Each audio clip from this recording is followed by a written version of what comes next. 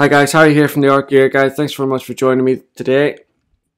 Well, as you can see here, I've got another review for you, and this time it is another pencil from Bruynzeel. Bruynzeel is a Dutch company. They kind of under the same banner, Royal Talens. If you go onto I'll have a link to the Royal Talens website. If you go onto their website, you'll see that they have a vast range of art supplies, from watercolors and things like that, and pens, paintbrush pens, all manner of products. And when you go onto their website and you see a lot of the products, you'll probably recognize a lot of them, but not realize that they were under the banner of Royal Talens. Bruynzeel is one of those companies. Now, I done a review of the Bruynzeel design pencil, color pencil, a while ago. I actually have the watercolor pencil in that range and the pastel pencil in that range, the design range, which is, from what I'm led to believe, that's their top of the, that's their top line artist quality pencils. I actually enjoyed the design pencil. I got on very well with it. Unfortunately, when I was doing that review, it was before I started doing artwork with the products that I was reviewing, so I didn't actually get a chance to do anything constructive with it. I was just doing the swatches. But anyway, I've wanted to do this. This is the Bruynzeel Rijks Museum. I think I'm pronouncing that right. But I spoke to one of the representatives from Bruynzeel, and basically what they have done with this particular range, and there's not very many pencils in this range. They done a collaboration with the famous Rijks Museum in Amsterdam, where there's so many great Dutch artists' paintings hanging in there. And on the tins of a lot of these different sets, you will see some very famous Dutch paintings, like this one here is the Night Watch. The other set that they have in the color pencil range, so this is the 50 set. They also have a 24 set, and that's it, but I'll get more into the sets in a second. For the 24 set, they have the painting of the Milkmaid. Then they have a set of watercolor pencils, which is a 24 set, and that is a self-portrait of Van Gogh. And then they have a 12 set of graphite pencils, and that is a self-portrait of Rembrandt. Now, the only reason why I mentioned the watercolor, because I wouldn't ordinarily do that, is because they fall, all four of those sets fall under this collaboration with the museum that Bruynzeel have entered into. Now, I know from talking to people in the past that a lot of people have bought these pencils or wanted to buy these pencils based on the artwork on the tins. And there was a lady contacted me the other day saying, I bought this tin based because I loved the artwork, and it was silly of me to do that. And I personally don't think it's silly at all. The reason why companies make their packaging pleasing and aesthetically pleasing to us, the consumer, is to get us to buy the products. And so, it has worked. And especially if you're an artist and you see a particularly beautiful piece of art on the tin, it is going to draw you in, whether you like it or not. Some people can resist that, and some people can look at it from a more logical perspective, and other of us don't necessarily look at things like that. When I first started getting into color pencils, I'd seen this particular set of pencils, and I had looked at the artwork, and that was what drew me to the pencils. That was before I even knew what Bruynzeel was or what pencils they had, and I didn't know much about color pencils in any case. Anyway, let's get into the actual review. So, as I mentioned to you, there's not many pencils in this particular range. There's this 50 set, and then there is a 24 set. I'll have the prices to these sets over on the Art Gear Guide, as I always do on the written review, and I'll have them for as many different countries as I can gather the price range up for. But they're not very expensive. On the back of the tin, they have like a little swatch down at the bottom here of the colours that's inside the tin, and then you can have a look there. And this is the 3 other sets that I mentioned earlier to you that are in this particular range. I've used these obviously on I've done some artwork with these. The image that you're seeing here is just a quick bit of art that I've done with them. But when I was doing the artwork, I tested the pencils on lots of different papers. I'd done them on Bristol Vellum, colour pencil, Strathmore colour pencil paper. I'd done it on Strathmore Bristol Smooth 400 series. When it came down to the artwork, I wanted to do it on a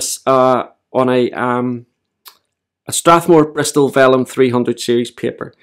But when I'm testing the pencils, I've got little bits of like A4 paper cut into smaller bits, just so that I'm not wasting big sheets of paper whenever I'm testing. But when I started this artwork, I'd realised that I'd lifted up a Bristol Smooth 400 series, and whilst I could have stopped, because I realised quite early on that it was the smoother paper, and I could have stopped and just started all over again, I just thought to myself, you know what, actually I'll just keep going with it, because if the artwork turns out okay and the tests that I want to do during the artwork turn out okay, then it'll be quite a good test for these pencils, given how smooth the paper is. So as you can see here, the different colours that are available in the set. I think actually with this 50 set, and I know that's an odd number because we're as colour pencil artists, we're used to like 12, 24, 36, 48, 72. I can't think of another company that has a set of 50. Not any of the big companies. I know there's some kind of I know there's, with the exception of Holbein, actually Holbein have got a 50 set. So I just contradicted myself there. Then under that there is another set of pencils, and you can see the colours that are available there as well. The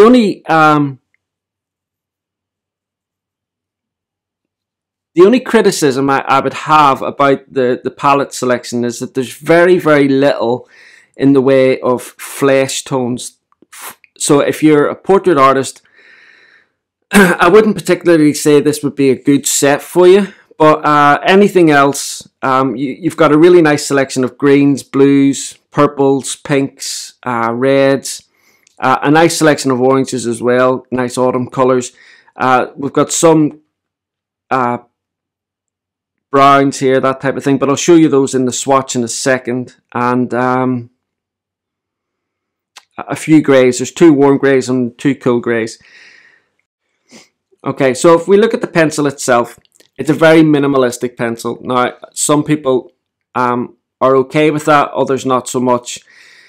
It is a 3.8mm core, so it's pretty average, and it's a 7mm barrel. It's a hexagonal barrel. Along, as you can see here from the images, it's just the barrel. All barrels have got this black matte finish on it, and then at the very end there's a 3/4 inch pigment identifier, which just lets you know the color, the core pigment. Along one side of the barrel, all there is the brand of pencil, which is in this case Rijks Museum, and then it says the company name by Bruynzeel, and that is it. There's nothing else on these pencils, nothing about color like a color name or color reference number, nothing like that. Now, because these pencils aren't sold up in stock, it's not a big deal that there's no color reference number or anything like that, because you're not going to be buying them individually, so you don't have anything to reference them. The name inside of things, for people that are partially impaired vision or color blind, because I know that there's one artist here on YouTube who is partially impaired vision, and I think there's another person who's colorblind. They rely heavily on the pigment names being on the barrels. But with the exception of people who have these disabilities, having the pigment names, I think now because there's so many different colored pencils out there on the market, and you know, you can pick up 6 different brands of colored pencils, pick up the exact same color out of each brand, and they'll probably all have different names for that color. So the pigment names, I'm not 100% sure if they're really that important. But they are nice, definitely, to have on the pencils. And the reason why I say they're not really that important is because you're going to do a swatch out of them in any case. Obviously, if the set is sold up in stock, then it's vital to have a number or a reference number or the pigment name for obvious reasons when you're reordering. Okay, so just quickly, this is the swatching out of the colours. As I mentioned earlier on when I showed you the pencils, you can see that there's a really nice selection of pinks and reds, oranges, yellows. It's quite widespread. I think they've got a good selection of the main colours that you're going to want, with the exception of flesh tones, like I said earlier on. So if you really enjoy portrait work with your colour pencils, I really wouldn't recommend this particular set. But anything else, you're going to be able to get a really nice selection of colours. Okay, so as I always do, I do these little tests as well as the artwork. Now, like I said to you earlier on, I tested them. I layered these pencils on Bristol Vellum, Bristol Smooth, the Strathmore colour pencil paper. I done a test on some black paper, which I'll show you in a second, and I also done it on some watercolour paper as well, £140 hot press watercolour paper. In terms of the layering, no problems whatsoever. These pencils layer very well. Now, I don't get into whether a pencil is wax based or oil based, because I've mentioned this many times before. I've spoke to via email and stuff like that. There are a lot of the chemists that work for different colour pencil companies, and they have confirmed that a lot of the pencils have both ingredients, oil and wax, in them, and it just depends. Some might have a little bit more oil than others, some might have a little bit more wax than others. There's lots of different types of waxes that they use as well, so that can have an effect on the pencil. That can make it feel a little bit more oily, but it's the wax, this particular wax, that's making it oily, not that it's an actual oil-based pencil, if you understand what I mean. So I try to stay away from that type of classification and try to explain it the best way that I feel, how the pencil feels whenever I'm using it. So in all the papers that I just mentioned, these pencils layered very, very well indeed. With the artwork that I've done, I actually used the odorless mineral spirits quite a bit. Now, I personally don't use the odorless mineral spirits in my own personal work, but I know that a lot of you guys do, and so I felt that it was important that I started using the odorless mineral spirits in the artwork process as well, just to give me a better understanding. Although I do odorless mineral spirits testing, I didn't really feel that it was enough to be able to comment one way or the other properly. So I've done that with the artwork, and the pigments work really well with the odorless mineral spirits. So as you can see here in this top row, and I'll have some images coming up so you can get to see it a little bit better. The top row here is 1 light application, middle row is 5 light applications, and then the bottom row here is 1 heavy application. I always select the same colours, and as you can see here, the black is really quite nice and rich.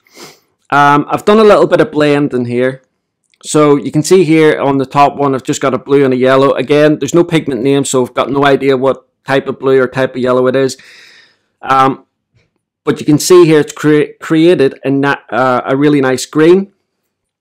Same here with the red and yellow, it's created a really nice orange. Now, I've got 2 spheres down here which I've done, and I'm going to kind of blend them out a little bit for you while I'm here so you can get to see. The blue one I'm going to do just a dry blend, so I'm going to use a blender pencil for that. And with the red one, I'm going to use some odorless mineral spirits just so that you can see it. And I know you'll be able to see it in the artwork, but this might help you understand a little bit better. Okay, so I've got a Prismacolor blender here, I think it is. And all I'm going to do is I'm just going to work from the light area out to the darker areas. Now I'm just doing this quite quick. Obviously if you were doing this on a piece, you would take a lot more time, but as this is like a review video, I don't want to spend too long just blending here. But you can see here that the pigment is blending really nicely onto this paper. Now this is watercolor paper that I've used here. One thing I will say about these Bruynzeel Rijks Museum pencils,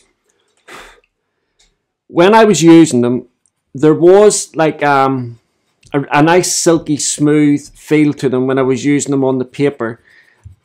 And when I started using them, I kind of thought, because there was a softness, like a mid-level softness to them, and they had that silky smooth texture, that they weren't going to hold a point very well, but they did. And all the pencils as well, when it came to sharpening, they sharpened incredibly well. And there was an occasion where I actually dropped 2 pencils just from my desk height, so not very far, but it was on a wooden floor nonetheless. And when it came around to sharpening them, there was no breakage or damage or splinting or anything like that in the actual barrel of the pencils. So they held up quite well to that. With regards to actually using the pencils, I found them a little bit crumbly when you started putting a little bit of pressure on them. So when you sharpen them and you're just using them with a really light hand, there's not very much, in fact there's no crumbling. But when you start getting down to a slightly more robust core point, and you start putting a little bit more pressure on them, they do become a little bit more crumbly, if that's even a word, crumbly. But it's a little bit more crumbly than most pencils, but nothing too drastic, if you understand what I mean. The core doesn't start crumbling away. It's just you do get a little bit of crumbling, so you have to be a little bit aware of it. So because the last thing you want to do is get little bits on your artwork, like I've done here with the blender pencil. Little bits have crumbled on the sphere there, and I've just gone ahead and kept blending over it rather than getting rid of it.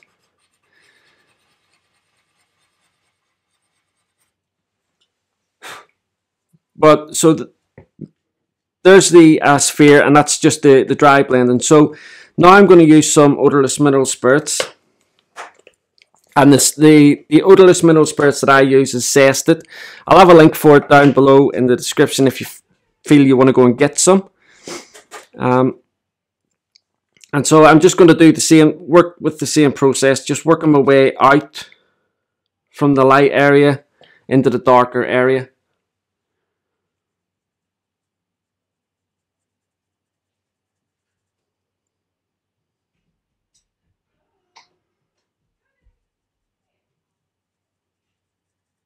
I think actually, like I said earlier on, this isn't really I personally, whenever I'm doing my own artwork and stuff like that, I don't use odorless mineral spirits. I prefer to just blend the pencil with a lighter color, or a pencil blender like I've just done here. But when I was doing the artwork, the pigment actually reacted really nicely to, or the core, not the pigment, the core reacted really nicely to the odorless mineral spirits. It broke down really nice, and it gave me a nice consistency to work with and move about. It's not really doing that here, but I think that's more to do with the brush I'm using here, because it's very soft. It's a very soft brush. But there you can see, this one here is done with odorless mineral spirits, and this one here is done with dry blending. Okay, so as I always do, I just give you a brief demonstration of the pencils on black paper. So I've just got the usual colours here: red, yellow, green and blue, and the white as well, just so that you can see it on the black paper.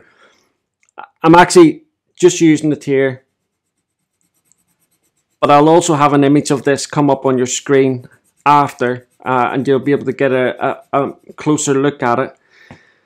Sometimes when I'm doing it here with the camera, the lights that I have give off a lot of glare, but you can see they're crumbling. Now, I'm not using super heavy pressure, but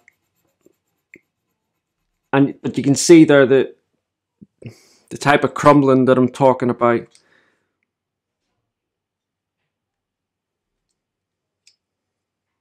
So let me see if that'll focus in properly, because I've gone way in there. There you go. So you can see there the crumbling. And like I say, that's not really heavy pressure. So I've got this blue. It's kind of like a light blue.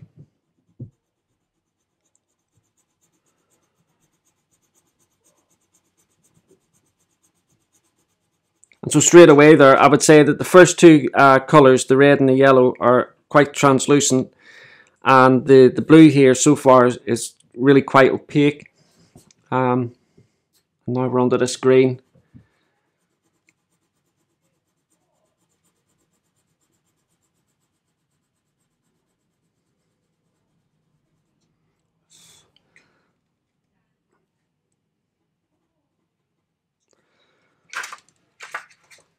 I would say the green's a little bit harder to call, maybe a little translucent.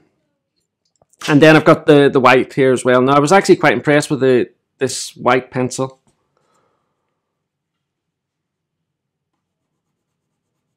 But again, you can see the crumbling there as soon as it started.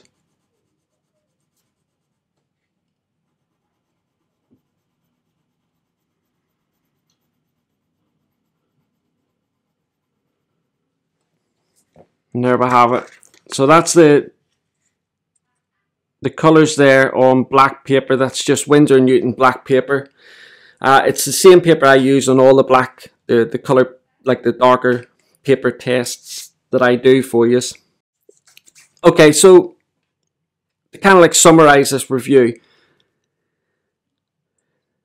this isn't a set of pencils that you're going to use for like a commission or anything like that. A lot of people, I think, get hung up on this light fast issue, and you absolutely need to be hung up on it whenever you're talking about doing commissions for people. It's probably certainly one of the top 3 things that you need to be looking for when it comes to doing colour pencil artwork for a commission piece, or something that's going to go into a museum or go into an exhibition, something like that. Light fast is obviously right up there, right at the very top. But for widespread colour pencil artists like myself that just love doing art for myself, or adult colouring book artists, crafters, people like that, light fast isn't such a big issue. So if you're looking a set of colour pencils to do a commission piece with, this would not be the set. But for anything else, they're a really nice set of pencils. In terms of the quality of the actual pencil, the core of the pencil, like I said, there's kind of like a silky smoothness to the core, but it's not super soft. It's not like Prismacolor soft or anything like that. It's what I would call a mid-level softness. There's also the actual pigment in these pencils is really rich, deep, and for the most part, when you're doing it on white paper, there's kind of like an opaqueness to it. I know with those black results there was 3 of them I think were translucent, and the blue was really quite opaque, and the white was really nice and opaque as well. So they worked really well with odorless mineral spirits. Like I say, I used the Bristol Smooth for the artwork that I'd done, Bristol Strathmore 400 series Bristol Smooth, and you will be able to see, even though it's a sped up piece of art, you will be able to see that because there was very little to no tooth on that paper, when the odorless mineral spirits was put onto the pigment, you could see it was a little bit streaky. But as I said, that was more to do with the paper not having any tooth for it to go into, that type of thing. but the streakiness kind of like disappeared once it dried, so it wasn't really an issue. It certainly wasn't an issue in the end result of the artwork. I only spent, I think it was 2 hours on this particular piece of art, because I've got an awful lot of reviews to do, and I don't want to be spending like 15 or 12 or 15 hours in total on artwork for the reviews, because if I do that, I'm only going to be getting maybe one review out a month, and I don't want to do that.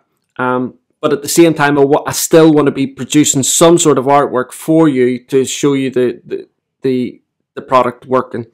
But I really enjoyed using these pencils. I think they're well worth the money. Like I say, the prices will be over on the Art Gear Guide. They are not very expensive pencils at all. I think a lot of people would enjoy using these. They sharpened incredibly well. I had no problems with them whatsoever, which tells me that the wood being used in the barrel is good wood. Sometimes if you can tell when a really cheap, bad quality wood is being used, because it'll splinter, or when you're sharpening it, it'll kind of like nick, it'll stop halfway around, and you get that like dragging of the blade, which I know sometimes has got to do with the blunt blade, but also as well, if the wood is bad, you'll get that. Anyway guys, that's my review of the Bruynzeel Rijks Museum coloured pencils. Don't forget, I've got a written review. You can go across, you'll be able to see the prices. I have a lot of links on the written review, but I'll also have links down below to where you can purchase these pencils or whatever you want. You can also go across, I've got a link to the Royal Talens website. Go across, take a little look at their website and see the vast array of products that they do, but you'll be able to get a little bit more information. Well, not more information, but you'll be able to see these pencils over there. And I think there's a little bit of a write-up about the actual artwork that's on all 4 sets. Like I explained to you earlier on, but I think it goes a little bit more in depth over there. I think they explain a little bit about why they collaborated with the museum, that type of thing. That's it guys, thank you so much for watching this review. Now that I'm going to be doing live streams as well, I have a newsletter, which it's always been on the website for you to subscribe to, but I've never really had events or anything like that I wanted to put in the newsletter, so that going out, it gives you a rundown of what's coming up in the coming month. But I've done that now, and because I'm now planning ahead and I know what reviews I'm going to be doing like next month and the month after that, and what comparison, because I'm going to be starting to do a comparison video every month as well, and I'm going to make sure that the live streams are at least 2 a month. But if you go across to the Art Gear Guide website and you sign up to the newsletter, at the beginning of the month you will get a newsletter just telling you what the next live streams are going to be, also telling you what reviews are coming up that month and what comparison videos I'm going to be doing as well. And if there's anything else, I'll put it in your newsletter as well. Anyway guys, thank you so much, and I look forward to seeing you all again next time. Bye.